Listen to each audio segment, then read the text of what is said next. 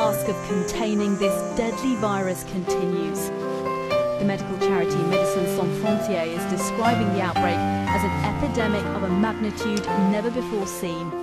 That's because it's hit 5 areas of Guinea now, including the capital, Conakry, which has a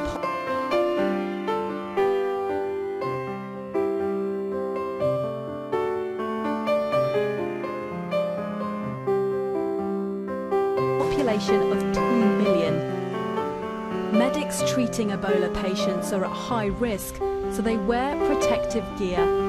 Just touching someone who's infected could pass on the virus.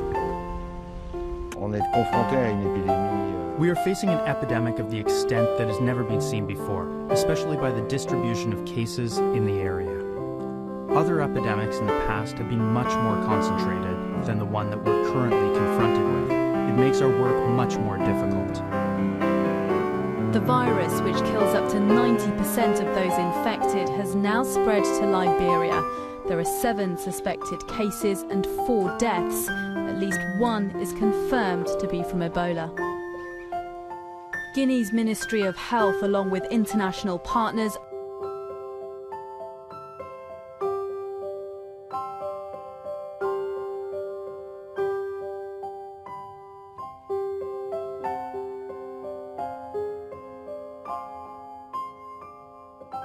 and now following 400 people who've been in contact with suspected cases. A key priority is to make sure they aren't continuing to spread the virus.